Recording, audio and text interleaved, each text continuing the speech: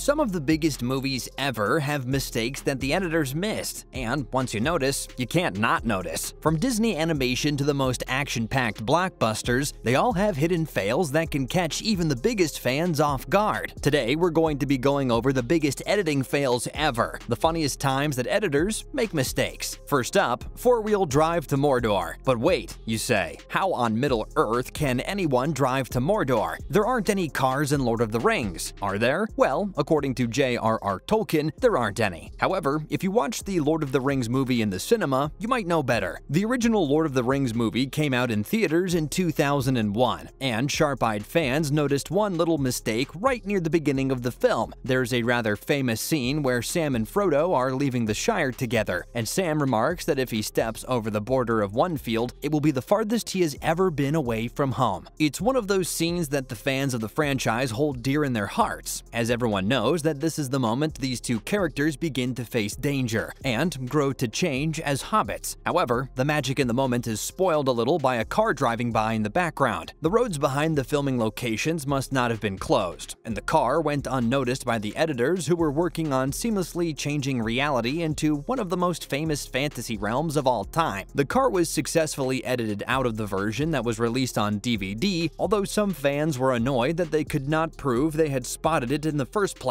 Have you ever seen an accidental car? Next up is the cowboy on the Black Pearl. Okay, so you've seen Pirates of the Caribbean, right? Obviously, the movie is full of swashbuckling pirates, salty wenches, burly sailors, and impeccably dressed royal guards. But did you see any cowboys? No, we thought not. We didn't notice any at first, but then we looked again and spotted someone who looked rather out of place. There aren't any cowboys listed in the credits of the Pirates of the Caribbean and the Curse of the Black Pearl, and this is because he's not supposed to be there. This is definitely one of those times that the editors made a goof and included something they were not supposed to. In fact, if you look closely, you can see him for yourself. Once Captain Jack Sparrow, flawlessly played by screen legend Johnny Depp, approaches the wheel of his beloved ship the Black Pearl and rouses his crew into action. If you look closely over his left shoulder, you can see a man wearing a pale-colored cowboy hat, looking off the deck of the ship out to sea. The man is not actually a real cowboy, but he appears to be a crew member who accidentally got in the shot. Unfortunately, the editors did not notice him, and the man and his hat are in the film for all to see. Next on our list, Black Panther's sneakers. We're talking about footwear now? Well, these aren't just any sneakers. They're made from incredibly advanced nanotech in the most secret labs of Wakanda. Shuri, the genius behind lots of the jaw-dropping tech featured in the movie, shows her superhero brother the latest piece she has been working on. The shoes materialize on T'Challa's feet, as Shuri explains the amazing benefits of wearing these sneakers in battle. It turns out that the clue is in the name, as the shoes absorb sound, allowing the wearer to effectively sneak up on his opponents in battle, or silently infiltrate enemy strongholds. However, this is where the editing goof comes in. With lots of the battle sequences helping along with CGI, it would make sense for the editors to simply not add the sound effects of Black Panther's footsteps into the scenes. But the editors actually added the sounds of his steps into every scene. Whenever he was transformed into his Black Panther nanotech outfit, he should have been running, sprinting, and jumping with graceful silence. However, you could hear every step and landing perfectly clearly. Someone on the editing team clearly forgot the scene they had done earlier. Now, the Velociraptor's hand in Jurassic Park. So everyone knows that out of all the dinosaurs we see in Jurassic Park, the raptors are the smartest and most inventive. They can communicate with one another to hunt, solve complex tasks, and even open doors. However, they do this with their incredible brain power and very dexterous claws, not hands. However, there is one time we see a velociraptor with a human hand. The Jurassic Park movies are famous for using a blend of real models along with their legendary CGI, which means that there were frequently life-size dino models on set. Many of the dinosaur shots you see on screen are real-life models, and this includes the world-famous scene with the raptors chasing the two children in the kitchen. Obviously, a lot of the shots of the raptors here are added with CGI, as the movements are far too complex to accomplish with models. But not all of the sequences are digitally added. The close-up shots of the raptors opening the door are made with physical effects, and the shot of the dinosaur stepping into the kitchen is real as well. If you look really closely at this point, you can see one of the puppeteer's hands is placed on the back of the raptor model as it steps through the door. This is most likely to stabilize the dinosaur model so it does not fall over. Once you notice this, it's hard not to spot, as you don't often see a vicious carnivorous carnivorous man-eating velociraptor with a hand on its butt. Next up, an entire camera crew in Jaws. So this one is not technically a mistake, but it is definitely funny enough to put in the list. Once the community of Amity knows that a massive killer shark is loose in the surrounding ocean, a reward is put out for the capture and killing of the beast. This riles up the entire community into action, and dozens of people take to the sea in boats to try and claim the reward money. Obviously, the story follows our crew of 3 aboard the Orca as they track down the elusive beast. The camera shows them on their boat, sailing away amongst the crowd. However, we then get a shot of the crowd of boats sailing out of the harbor, and the boat full of the camera crew is clearly visible. The crew just adds to the business of the harbor, and you can't really see all the camera equipment from the back anyway. It definitely adds to the scene, and it's one of those things that you don't really know unless you know. Now we have Cinderella and her changing sleeves. We know that Cinderella has a team of tiny mouse tailors to help her make emergency changes to her outfits, so this might explain what happened at the end of the movie. During the last scene, when Cinderella is getting married to Prince Charming, she's seen leaving the church and heading into her awaiting chariot in a gorgeous billowing wedding gown with long sleeves. She hurries into the carriage, and the newly married couple share a sweet kiss. And as the new princess leans in view of the window, we get a glimpse at her dress again. This time, it looks totally different. For a start, it is a much brighter white than the dress we saw her in earlier. Not only is the color completely different, but instead of wearing long white sleeves, Cinderella's wedding dress now has cute off-the-shoulder capped sleeves. Is this the work of her cute little mouse assistants? Or is this just a continuity mistake that the editors failed to spot? So far, the fashion faux pas has been in the movie for over 70 years, so they obviously don't mind it too much. Last on our list, we have Harry Potter and the Visible Cameraman. In Harry Potter and the Chamber of Secrets, the school is host to a dueling club put on by Gilderoy Lockhart and Severus Snape. The 2 teachers get the watching students excited into a frenzy at the thought of being able to use magic to fight one another, and some pretty amazing movie magic is used to make the spells come to life. Everything seems to be going according to the rules of wizarding law, even when Harry pulls out his wand and sends Draco spinning through the air. The camera shows Draco landing flat on the table, and the crowd of students in front of him looks on, their mouths open in surprise. However, nobody seems to have noticed the cameraman kneeling down amongst the students, wearing Muggle clothes, no less. And the giant camera he's using makes him even more obvious. Once you know he's there, you really can't miss him. We can't believe nobody noticed this when the scene was being edited, and it's still been left in the movie years later for fans to spot. Talk about a magical editing fail. That's all for today, guys. Which one of these is your favorite editing fail? Let us know in the comments down below.